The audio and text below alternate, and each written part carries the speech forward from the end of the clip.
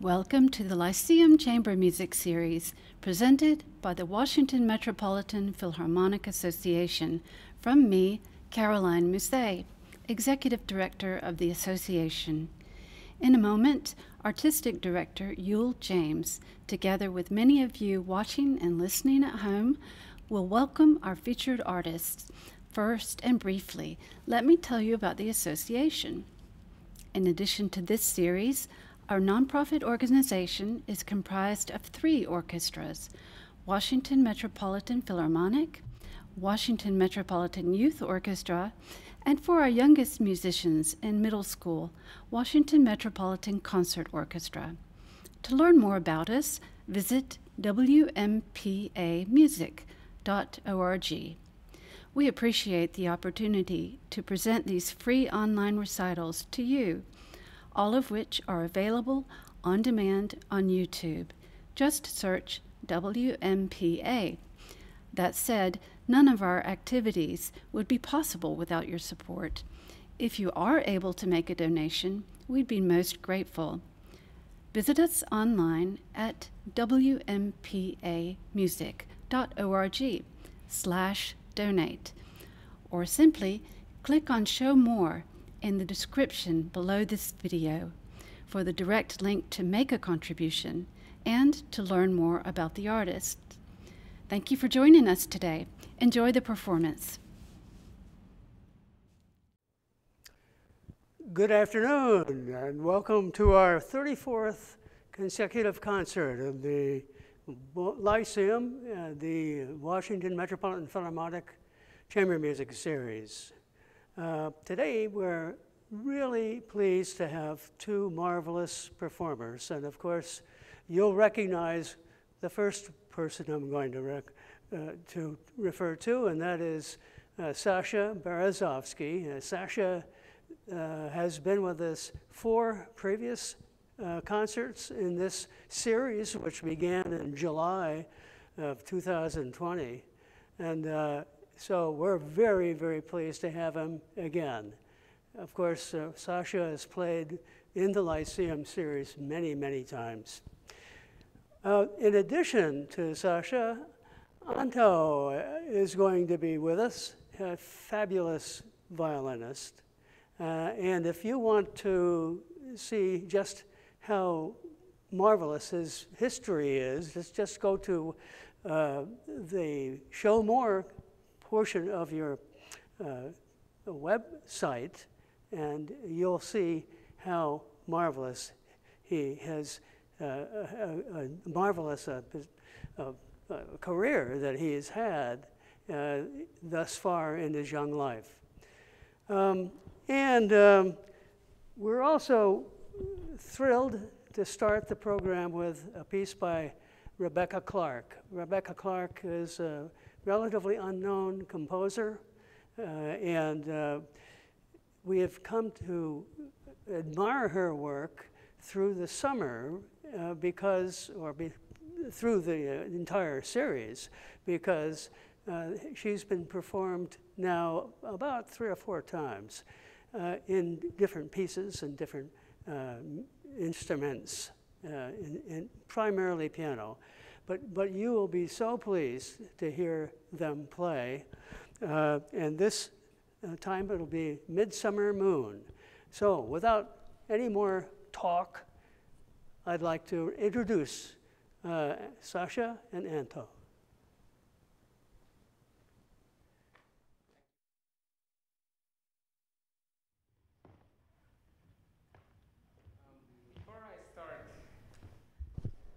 Before I start, I'd like to take a moment to really thank the Lyceum for having us here today. It's been really such a pleasure preparing for this program we have for you today. And also, for the past year, we know we've all been in the pandemic, so it's really, really a true pleasure to be here today and play in this beautiful space. So thank you. So without saying too much, I'll just describe the program that we will be playing today, the main theme. So the main idea behind it was, as we were trying to put it together, is that the idea is that we want to be in different places, different times. So you'll see that there's a lot of also imaginative pieces. So for example, the first one being the Rebecca Clarke Midsummer Moon, you know, where it's about the moon and how you could be all imaginative with that. And then going on, we have other pieces like the Ysaÿe, which is about a child's dream. We have the Kreisler, we see it. We were just talking about this a few days ago. We see it as we go into this grand hall of waltz. So we're really in that world, and we invite you to join in that as well. And we thought that the Schubert also complements that very well with it being a fantasy. Yeah, a little bit of everything, exactly. So without saying too much more, here's the first piece we have for you, Midsummer Moon, and we hope you enjoy this program we have for you today. Thank you.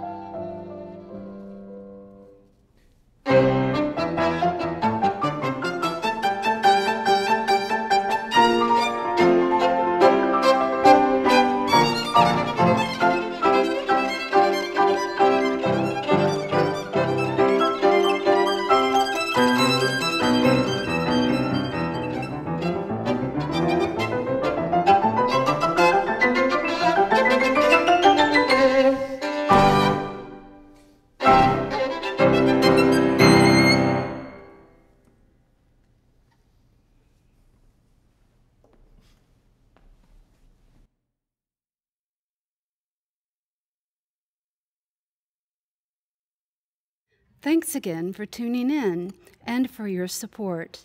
If you're able to donate to help fund this series and support magnificent musicians, please visit wmpamusic.org/donate. We wish you a fond farewell from the Lyceum in Alexandria.